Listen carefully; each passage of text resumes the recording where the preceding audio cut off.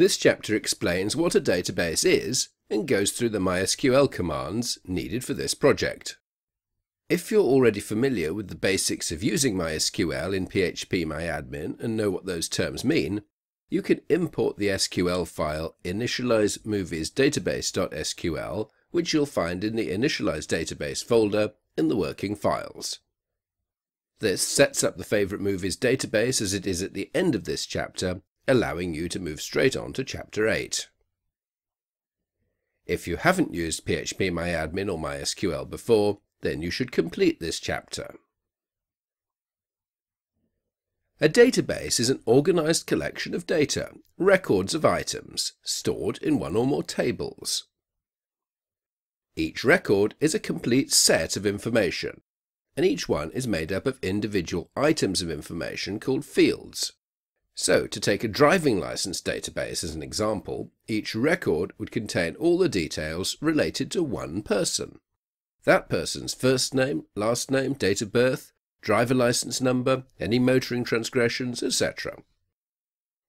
Looking at our Favorite Movies project, each record in the Movies table will consist of a single movie's title and description, the column names of the table being the names of these individual fields. We'll also want to guard against the possibility of two different movies having exactly the same title and description, perhaps because they're different releases of the same movie.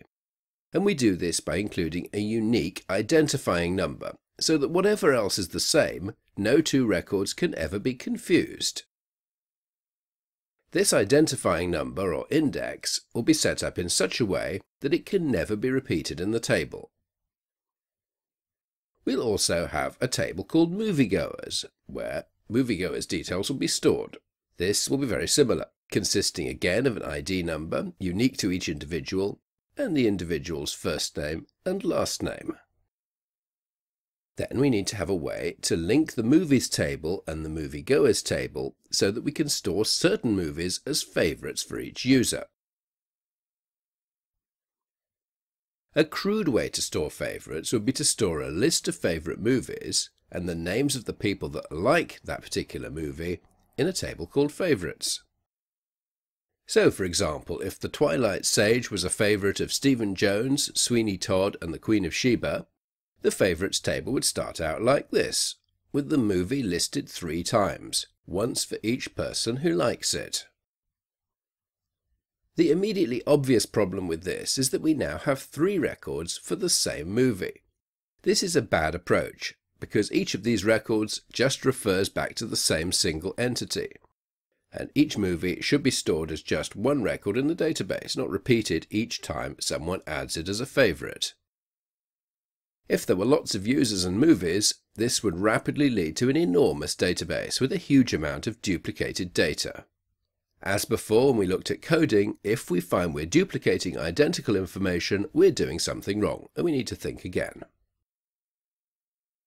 The proper way to do it is to create a linking table consisting just of the ID numbers from each of the 2 tables to be linked.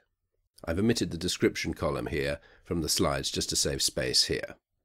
So, in this example, we want to store moviegoers who like particular movies.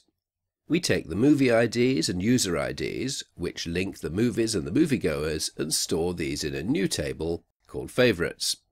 So here we have the movie ID 1 linked to user IDs 1, 3 and 5, the IDs of the 3 users who have that movie as a favorite.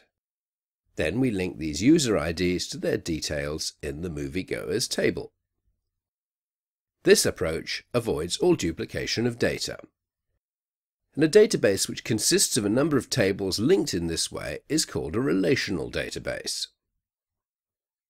This course will demonstrate how to set up a relational database for our Favorite Movies project and deploy it over the web. But first, in this chapter, we'll learn how to work with the database using MySQL. SQL stands for Structured Query Language. And the My part of MySQL is apparently the name of the daughter of the founder of MySQL, Michael Vidanius. MySQL is one of the most commonly used languages used to control databases, to create and delete them, and to add, modify and delete data, as well as to select data according to criteria that we set. The first and simplest way to work with databases is to use the phpMyAdmin interface that we looked at briefly in Chapter 3. This graphical user interface, or GUI or GUI for short, allows us to do everything there is to do with a database simply by clicking on buttons.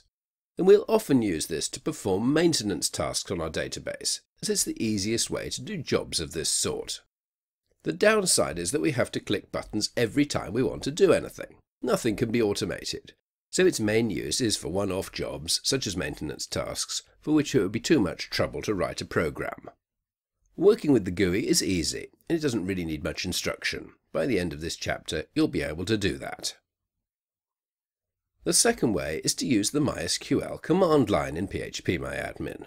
This involves typing commands into the SQL box. It performs exactly the same tasks as clicking on buttons, and it's the easiest way for us to learn how to write MySQL queries. The third and final way is to embed MySQL in PHP scripts. This is more difficult, but it allows full automation of all the functions of MySQL so that it can be deployed over the web. And this allows multiple users to query the records of the database, perform searches, and change the contents of the database. In the next video, we'll begin by using the MySQL command line in phpMyAdmin to work directly with our MySQL database and learn some key MySQL queries.